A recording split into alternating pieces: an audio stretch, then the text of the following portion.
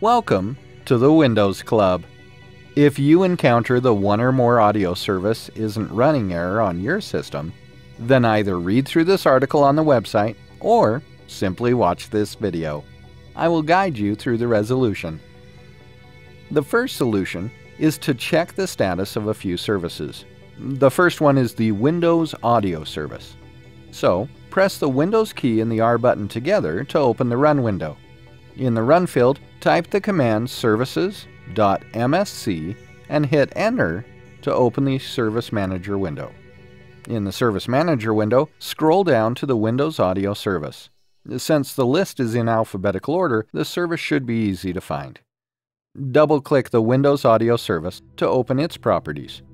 Make sure that the startup type is selected as Automatic. If not, please change it to this.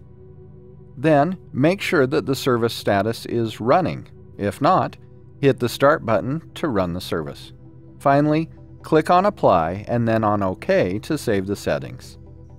Follow this same process for the Remote Procedure Call and Windows Audio Endpoint Builder services. The next solution is to install the latest audio drivers on your system.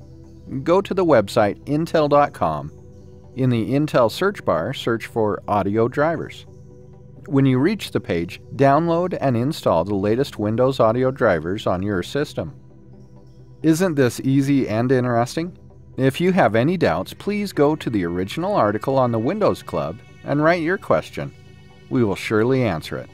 Thank you for watching this video. Have a nice day.